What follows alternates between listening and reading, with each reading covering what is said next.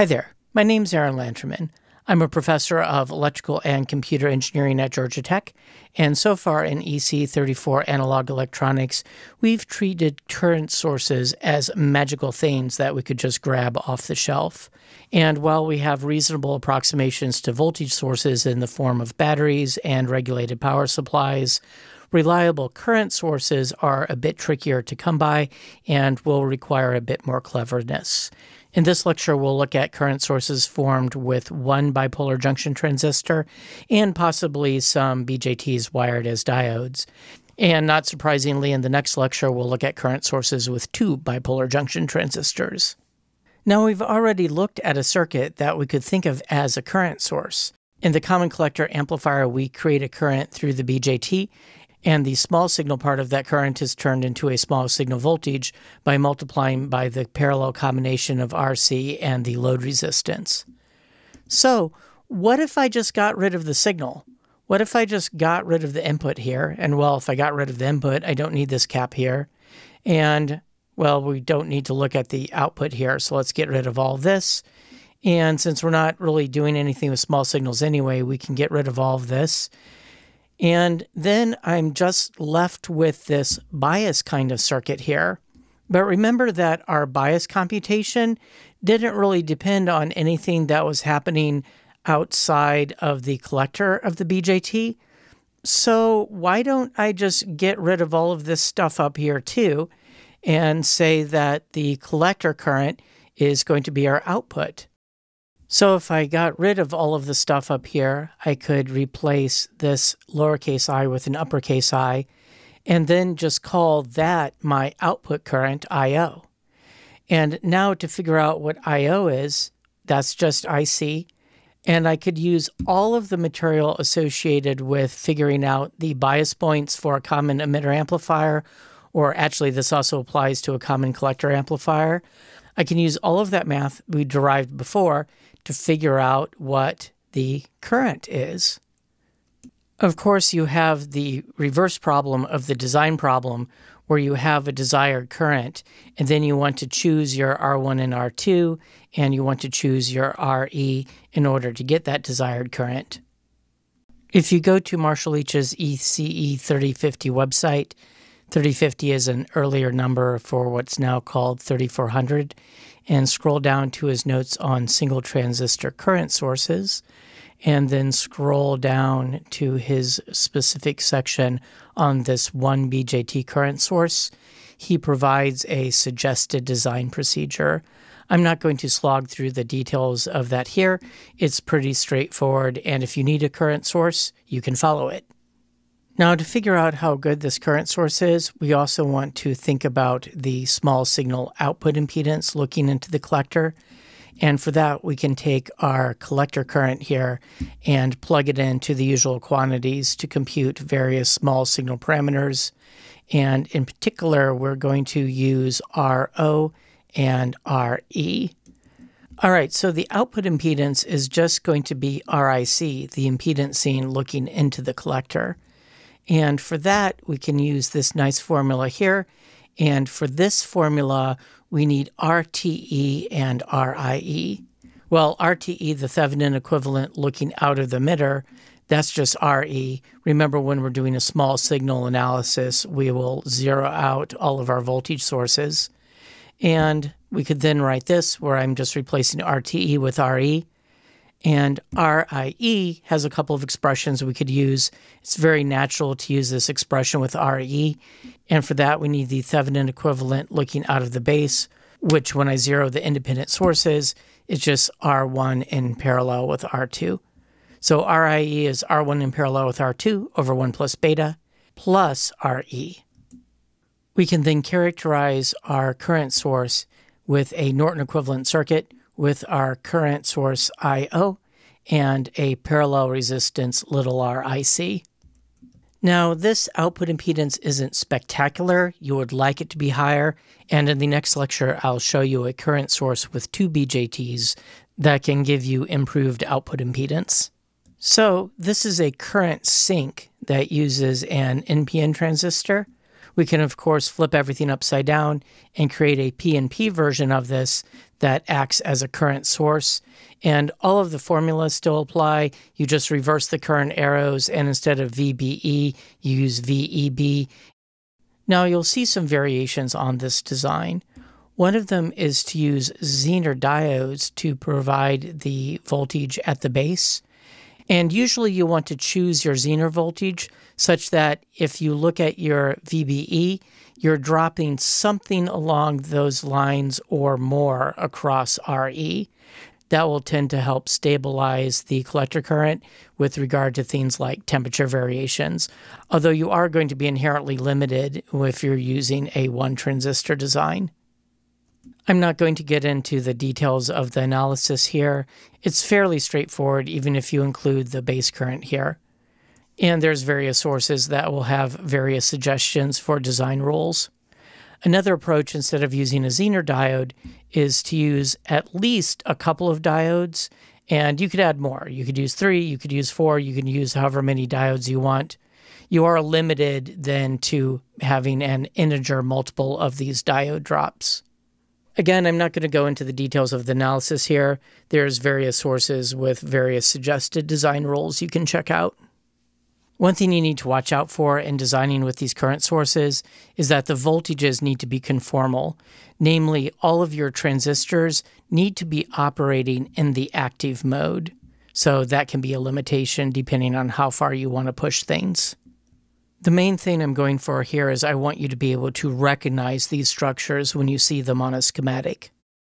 A common thing that people will do with these kinds of current sources is to use them to drive current mirrors, basically making a more sophisticated current source. So imagine that the I/O in all of the previous slides becomes IRF for a current mirror. So that then produces a new I/O.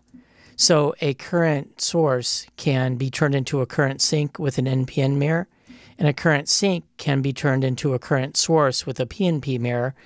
And of course, when I'm using the term current source there in that more limited sense to distinguish from a current sink, current sources in that more limited sense and current sinks are both current sources in the more general sense of the term current source. This is the data sheet for the 990 discrete op-amp that's currently produced by the John Hardy Company. And this is popular in musical applications, particularly microphone preamplifiers. And if we scroll down a little bit, we can find the schematic. As a fun aside, I thought it might be interesting to take a look at this. The main thing I wanted to point out relative to this lecture is that we have a current source down here consisting of a couple of diodes for the biasing, and we have another current source here. So they have different resistors here, so it looks like they're trying to generate different kinds of current. And it's a little hard to see what's going on because the resistors here are drawn horizontally instead of vertically. But if you trace these up, you'll see they are going to the positive voltage supply. So the output is a push-pull stage, and here we have the emitter resistors for the push-pull stage. I think under standard operation, these diodes shouldn't be conducting, so these are probably some sort of protection maybe. These are not generally in operation, so I'm going to ignore those. Let's see, it looks like there's a voltage difference between the bases being provided by these diodes here. So that's playing the role of that VBE multiplier we looked at last time, but this isn't a VB multiplier, this is just a couple of diodes. And this whole chain is being driven by this current source down here. All right, so if I look at the other current source over here, it's providing the bias current for a differential amplifier. And this is very interesting because the emitter resistors for that differential pair have some inductors in parallel with them. That's something you can't do on an integrated circuit. And according to the paper associated with this that I'll show you shortly, this apparently helps with noise. So there you go. Let's see, before we go further, I want to mention these diodes here are not normally on. Op-amps in this particular kind of application are always used with negative feedback, and that should be trying to force the inputs to be the same voltage. But if the feedback isn't fast enough, you can get this really bad effect called latch-up, and these diodes help prevent that. All right, so the differential amplifier actually has a current mirror load up here. So this is a simple 2-transistor current mirror with some emitter resistors to help with the output impedance of the mirror. And the thing to note here, this basically forms what we would call a primitive operational transconductance amplifier. And in general, we would think of this as a current output device. And in a synthesizer application, you would typically have a resistance here to turn that current into a voltage. But there's nothing like that here. You really just have a parallel combination of the output impedance of the differential amplifier over here and the output impedance of the current mirror. And that's going to be pretty big. So if you think about this current output as being multiplied by that kind of resistance, and think about it in terms of voltage gain, it has a whole bunch of gain. But that's appropriate for an op-amp, which is designed to have a whole bunch of gain. Okay, let me trace the signal a little bit.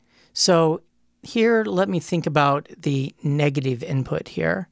So if we increase the voltage here, that's going to result in a current flowing down this way and a current flowing up this way. The current flowing down this way gets mirrored to create a current flowing down this way. So those two currents add, and that's going to result in the voltage increasing here. I'm trying to make a distinction between the arrows I'm using to represent current flow and the arrows I'm using to indicate whether a quantity goes up or down. All right, so let's see. Q5 is basically a common collector stage. It's an emitter follower. It's a little hard to see because for whatever reason, they drew the resistor associated with it way over there. All right, so if it's a common collector stage, that's an emitter follower that's acting as a voltage buffer. So the voltage is going to go up here when the voltage goes up here. Although I don't mean that the voltage here is going to be higher than the voltage here. I'm just trying to follow the polarity of the signal. All right, so now we're going to go through a common emitter stage. Now you're used to seeing a common emitter stage with a resistor out here, but here we're having some sort of active load basically being provided by the current source down here and these diodes. In any case, the common emitter amplifier is inverting, and then so we'll have the voltage going down here and also be subject to some amplification through that stage. And then Q8 here is a common collector kind of stage, an emitter follower. So if the voltage goes down here, the voltage is going down here also. Okay, so that makes sense. If we increase the small signal voltage at the negative input and follow the signal through, we wind up with a lower voltage at the output. And if we trace things through with the positive input here, we would find the opposite. So the polarity makes sense. So this push-pull output stage has the bias current provided at the bottom and the signal injected at the top.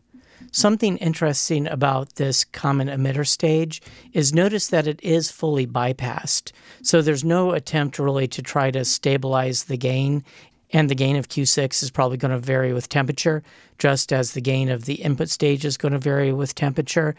But remember, the name of the game of an op-amp is that it has a ton of gain, and you may not know what that massive gain is, but you're going to use the op-amp in a negative feedback loop to stabilize the overall global gain. Now, there is something interesting here because we have this resistor and capacitor in series that's in parallel with this capacitor. So they're doing something with frequency shaping here. I'm not sure what exactly. And for our small signal analyses that we've been doing, we've always assumed that these are shorts. But later in the class, I'll show you how to treat those more carefully. Okay, what else do we have going on? So this diode CR4 is not active in normal operation. This only conducts if something's gone to an extreme, and according to the paper that describes this op-amp, this diode prevents Q6 from going into saturation, so you can ignore it in your standard analysis. Notice we also have this capacitor here. It's in series with this resistor. And I think what this capacitor is doing is it's rolling off the high frequency response in order to help with amplifier stability. In particular, notice that we have a negative feedback loop from the output of Q6 to the input of Q5. And I say negative feedback loop because Q6 is an inverting common emitter stage. And the capacitor is only going to pass high frequencies well.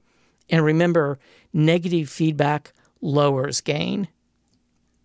Now you may also note there is a feed-forward path through here from the output of that operational transconductance amplifier kind of structure this direction, but the effect of that is going to be a whole lot smaller than the signal going this direction that's going through this big amplification stage.